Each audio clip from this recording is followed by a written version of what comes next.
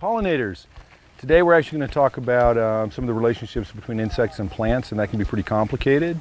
Much more complicated than most people think, because most of us, when we think of bugs on our plants in the garden, what comes to mind? Ants. Usually two things. Pests. Bugs that are eating my plants, pests, and then the honeybee. Now honeybees are really cool, but honeybees are also an introduced agricultural animal, not unlike chickens or goats or pigs or horses. They come from the old world. They are not native to the Americas. So today we're going to really focus on plants and insects that are native to this area, and then also plants that, although may not be native, also serve as surrogates in that they are nectar sources for native insects. So really, when we look at things we can do in the garden to maximize pollinators, to maximize the beneficial insects, we're really talking about biodiversity. And with that, it's a tolerance of a lot of different things, because nature isn't linear. Nature is really this complex, reticulated, multidimensional, that all the layers need to be there in order for the system to work and be healthy. And really, a healthy garden is a garden that is rich in biodiversity, not just flowers, but everything that's associated with them. So we'll start out with a quick little walk here and look at some of the insects that are on this plant. And you'll see that we've got some butterflies, and there's the cabbage white in the back. Cabbage white, the larvae feed on cabbage. That is also another insect that is what we call naturalized, meaning that they're now part of our ecosystem, part of our fauna. But being that it feeds on cabbage, where do you think it originally comes from? That's the white butterfly right here. Anybody want to take a guess? Eurasia, that's correct. So it's actually an old world species that's really well established. Doesn't really seem to displace or cause any real problems unless you're growing cabbage. We also have some skippers, and of these are these small butterflies that many people think of as moths because they're brown. And really, with butterflies and moths, we have a set of characters that we use to distinguish, but those sets of characters really don't represent true biological relationships, because essentially butterflies are really a group of moths. So they're oftentimes more closely related to some moths than moths are to other moths. So I'm not going to make much of a distinction with that, but with the skippers, they are actually a butterfly. And oftentimes people mistake them for moths. And there's an example of one right there. But when it comes to pollination, plants produce nectar. Nectar is a sugar food source for many insects. Plants, being stationary organisms, really depend on a couple of things in order to ensure their reproductive success.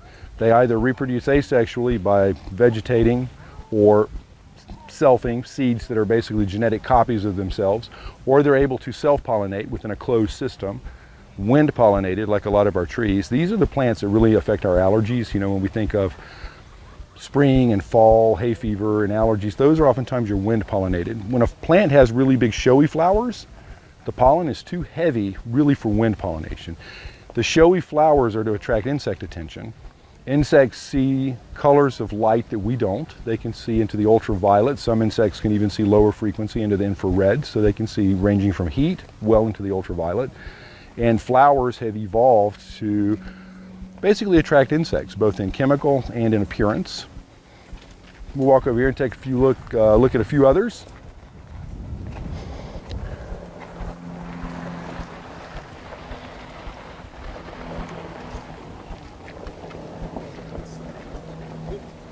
And this is another Heliotropium. I'm going to sit there and kind of turn the label here for you guys if you want to see. If you're curious about any of the plants that we are looking at and talking about today, most of our plants in the garden are labeled, so do feel free to look at the label, feel free to photograph the label. Many of the plants we do offer in the nursery.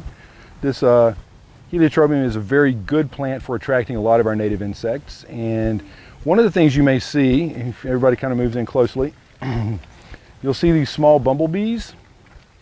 Now, bumblebees are one of the groups of bees. You know, how many of you have heard that pollinators are kind of imperiled, that pollinators are having problems? And oftentimes the honeybee is kind of used as our poster child of pollinators, when in reality, more of what we're losing and the things we're not seeing are the native insects. And bumblebees are among those that have really become increasingly rare. The one that you see here is the common one. It's Bombus impatiens, and it's one of the few species that is still quite common. Little guys here. Bumblebees form colonies. smaller colonies than honeybees. They do produce kind of a honey that's in a wax pot, very small nest. They often nest in old bird nests or rat nests, in voids, under boards or tin, holes in the ground. So honeybee hives are not typically as evident. We're going to walk around this way.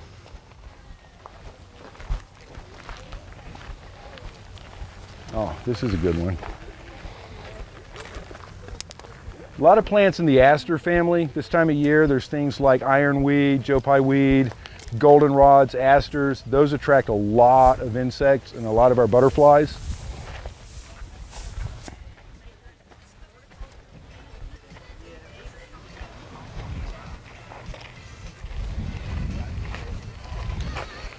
The purpose that the plant attracts the insect is to ensure fertilization, which creates fertile seeds, which ensures a plant's future generations. With the loss in pollinators, what do you think are some of the other things that we are seeing decrease in population?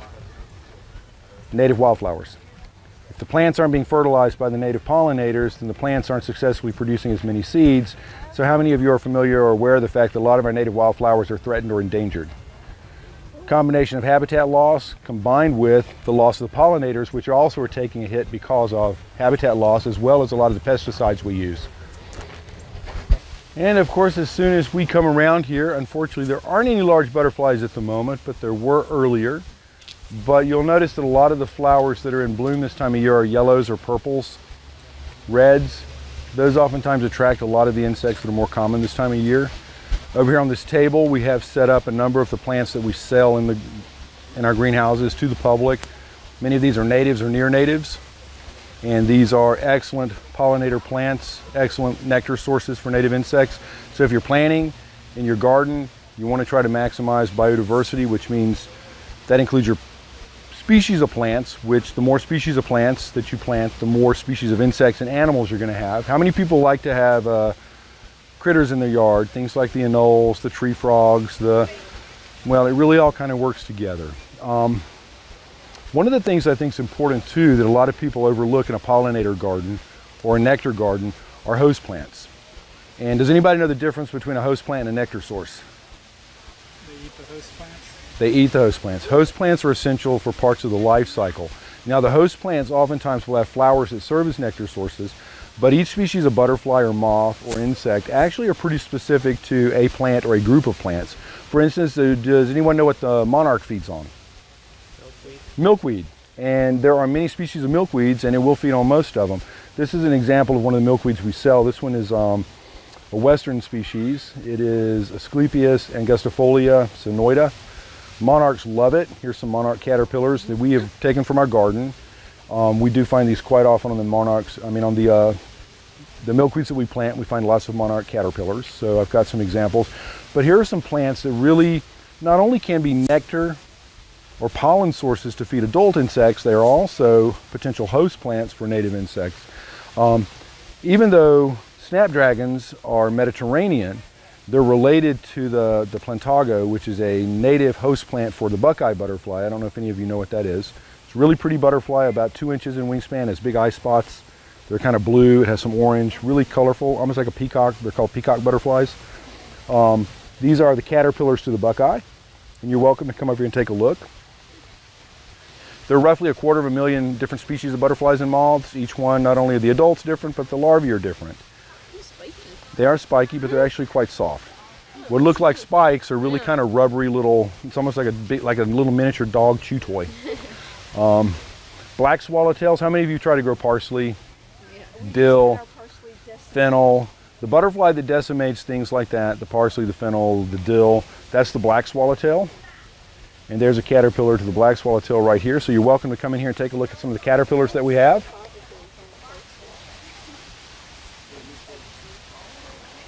But it's really important in our gardens that we learn to tolerate the caterpillars, especially if we want the butterflies and the moths. Most people want butterflies and moths and then don't understand why they don't have them when they either lack the host plants or they don't tolerate the caterpillars. So there's really nothing you can do to effectively control caterpillars without controlling butterflies. Because you realize it is one becomes the other and one produces the other, and it's a pretty integral life cycle that's very tightly woven in with the plants. We're going to take a quick walk, and I'd like to kind of take us to the exit drive. We've got some really cool plants at the exit drive, really sunny. If you're interested, little walk, and that usually has quite a few butterflies, so we'll go take a look at that real quick. When we talk about insects with ultraviolet vision, especially butterflies, the high frequency light, they can tell by looking at a flower whether the flower still has nectar or whether the flower is done. And so oftentimes plants, the flowers will begin to adjust color after they've been pollinated or after the nectar source, after they've served their purpose. The flower will begin to discolor. The insect can actually see that discoloration before we do.